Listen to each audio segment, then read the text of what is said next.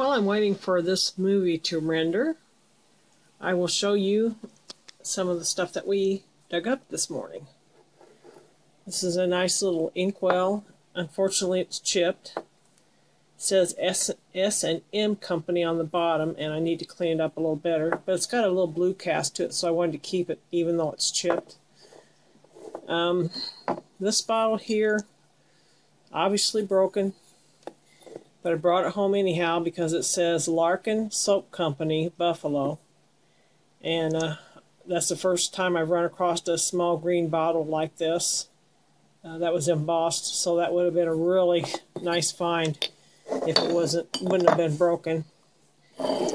This, of course, obviously broken, but it's in the shape of a suitcase. See the little lock there? Suitcase probably would have had a little handle here, so I'm not sure. Probably a candy dish cover, butter dish cover. It's really hard to say without seeing the rest of it, but I just wanted to bring that home and show you that neat little find.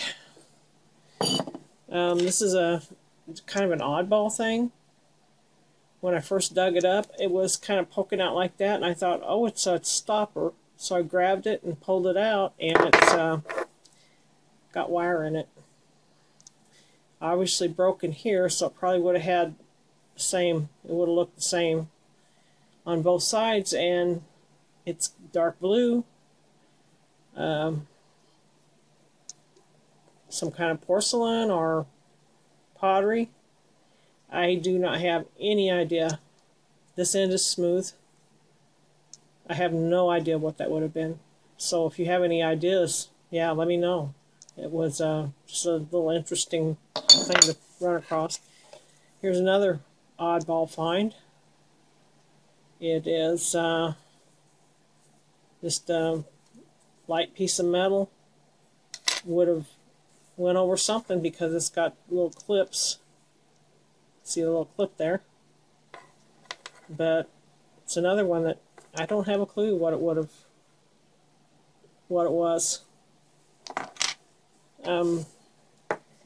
Here's a nice little bottle that my husband found. See all the bubbles in it. Nice little glass. I don't think there's, well, it's probably got Owens, Illinois mark on it. That's very common here. This is a nice little bottle that I found. Another Owens, Illinois. And I'll have to look those up because that one's got the diamond eye for Illinois glass. And that one, I can't tell. I'll have to look because I can date those from the seals on the bottom. And this is a nice little jar. It just has a number 6 on the bottom of it. And we do have some more, but they're soaking, waiting to be cleaned. Okay, this is an eye within a diamond. And it says that it is eye within a diamond, Illinois Glass Company, Alton, Illinois, 1873 to 1929. So that fits very well the age of the stump.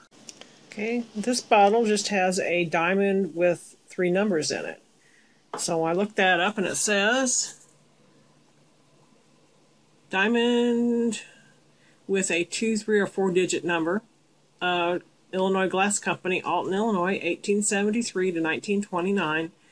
And it says exact period when this mark was used is uncertain, but probably sometime within 1910 to 1920s period. So that exactly fits with part of the stuff. Okay, this Larkin Soap Company Buffalo bottle, the little green bottle. This is why I bring this stuff home. Here's one on Etsy, and it says it's vintage from the 1800s, but it does go on to say it's around 1890. So, circa 1890, Larkin Salts, Larkin Soap Company, Buffalo, New York, cork top, emerald green blown glass perfume. Interesting. So, that, man, if I could find one of those intact, That's really great. They got $20 on it, which I don't think is too bad for that bottle. Actually, I think it's not too bad at all. Okay, people, once again, the little glass suitcase thing. This is why I brought it home, even though it's broken. Here it is. It was a candy dish. And it says antique candy jar shaped like a glass suitcase. Okay, let's go to that page and see if I can find it. Here it is. Okay. There it is. Antique candy jar shaped like glass suitcase collectible containers. Let's see, made by West Brothers, 1900s, bale handle, slide tin closure. It would have had the tin bottom. That's much like the little chicken that I found and the little car that I found. So it's just sad that these are broken, but that shows you what it was, and that was she's got $38 on it. If it's whole, it looks like it's complete, so I really don't think that's too bad of a price on it either. Now, when I collect these things, I don't collect them to sell. Here are the rest of our finds from today. And you can see this is an amber bottle that looks like a beer bottle. It has no markings other than it has an F20AD. But see this seam mark? Goes all the way around it. I mean, it's not a crack, it's not a scratch, it's a seam. And I've never seen a bottle with a seam like that. So if any of you bottle people can help me out on this, there's absolutely nothing on the bottom. The side seam does go all the way to the lip, so that helps date it, but I have never seen a bottle with a seam right here.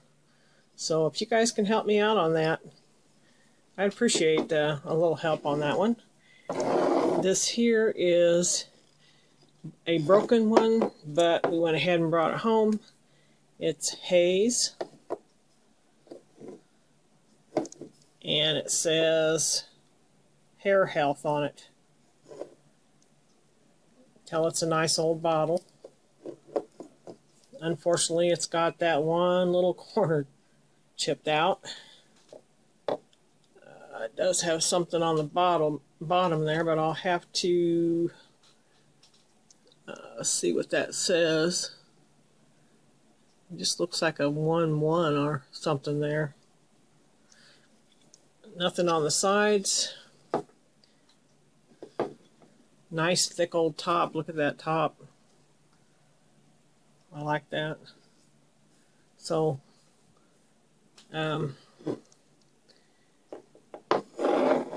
that's one.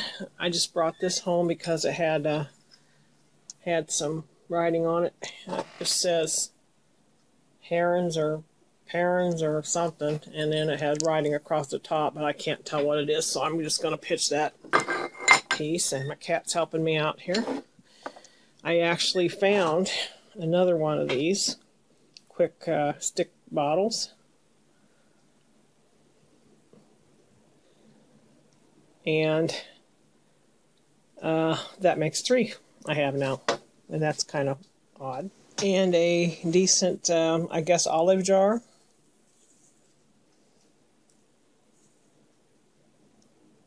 Has a 1 in a triangle. I will have to look that one up. It's a nice looking jar. Okay, I got a better look at that marking, and it is actually a T in an inverted triangle. So I looked that up. T in an inverted triangle. Turner Brothers Glass Company, Terre Haute, Indiana, 1905 to 1930. So that still pretty much fits with the age of this dump. Okay, I just looked up this Hayes Hair Health, and I know this is an older bottle just by the heaviness of the bottle and the top of it. And just the whole bottle is really heavy. So I did look it up, and here it says this company, it says sometime in 1887 the company would start selling Hayes Hair Health. So everything that I'm finding on this bottle says it's late 1800s. So that's great. I mean, if it's around 1890, that's what I'm seeing on most of these, 1880 to 1890. Well, it would have to be past 1880 because they didn't start selling it until 1887. But this is a really pretty old bottle, so that is really what I was looking for. These 1800s bottles, even though it's got a chip in it, and it's got a corner chipped out, I'm still going to keep that for sure, because that's an oldie.